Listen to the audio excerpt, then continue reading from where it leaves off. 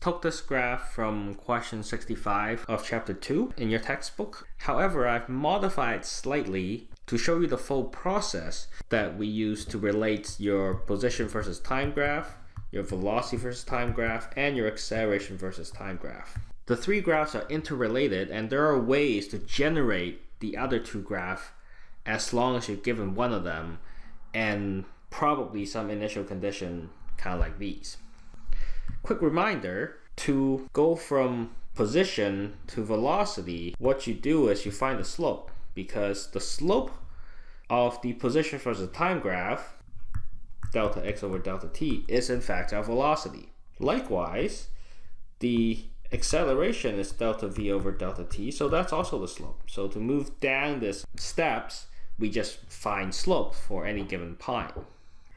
Conversely, to go backwards, we rearrange this and we find that delta x is equal to v times delta t.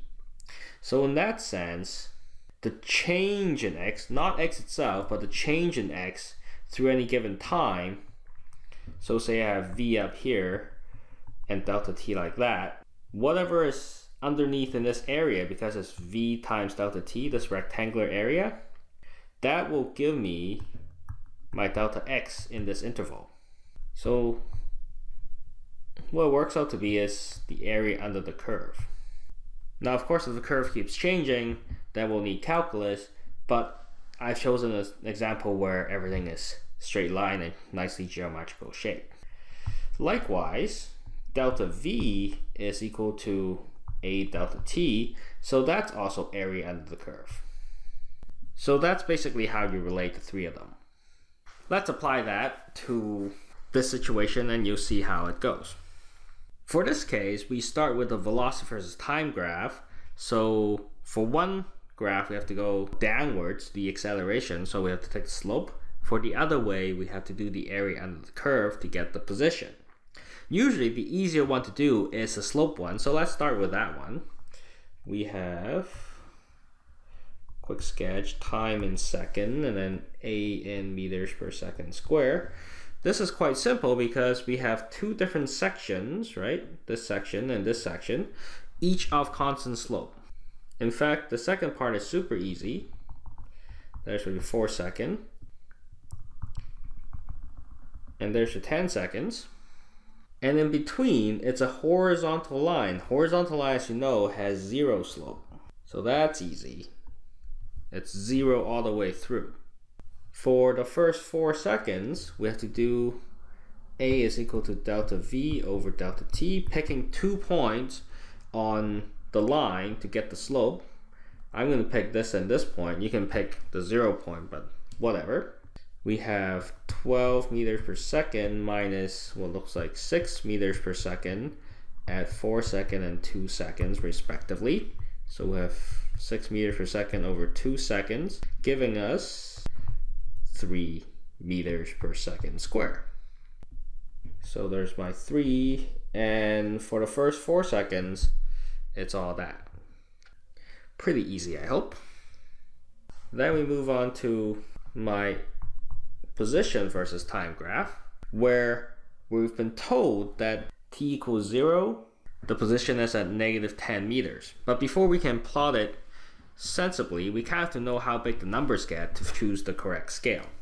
So then we have to go and find our change in x's between all these different points. Again, we're going to divide up the graph into this 4 second mark, because the behavior is different between when it's accelerating and when it's at constant speed. So we'll deal with each part separately. The change in x from 0 to 4 seconds is given by the area under the curve between 0 and 4 seconds. So that part. It's a triangle, so we can use geometry to find out that it's 1/2 times the height, which is 12 meters per second, times the base, which is 4 seconds. That cancels out. And with the 1/2, we get 24 meters. That's your change in your position. To get the actual position at 4 seconds, it's the initial position plus the change. So that's going to be negative 10 meters plus 24 meters, giving us 14 meters. Okay, so far so good. Numbers aren't terribly big yet. So let's do it for the change in x from 4 to 10 seconds. Well, there, the area we're talking about is this area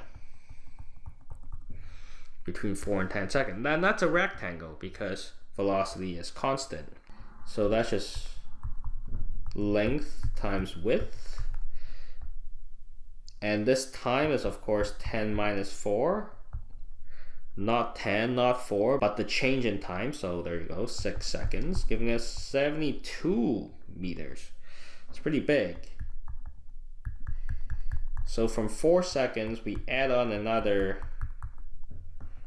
72 meters. So from 14, we add on 72, we end up with 86 meters. So let's call 86 way up here.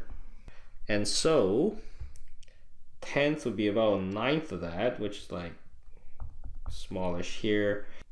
Quite small, we have your 14. Again, this is a rough sketch, so nothing too much to worry about. But here, we do want to represent some qualitative stuff fairly well. We know that in the second part, velocity is constant. That means the slope is constant between these points. So we have a straight line. For the part when it's accelerating, it's important to note that at the beginning, my slope is actually 0.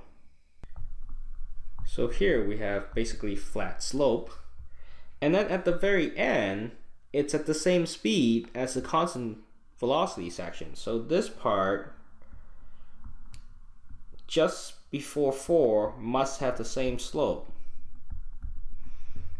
as the rest of it from 4 to 10 seconds. And then you join it up in the curvy ways because it gradually speeds up to that point. And then it continues on with a straight line. So there you go.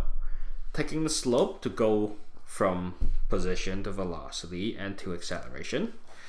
And take the area under the curve to go from acceleration to velocity and to a position finally, giving us the change each time. So we add on whatever is missing. Not to beat a dead horse, but our 72 is here. It's from the 4 to the 10, and then from 0 second to 4 seconds, that's where the 24 came in. These are changes, these aren't the actual positions.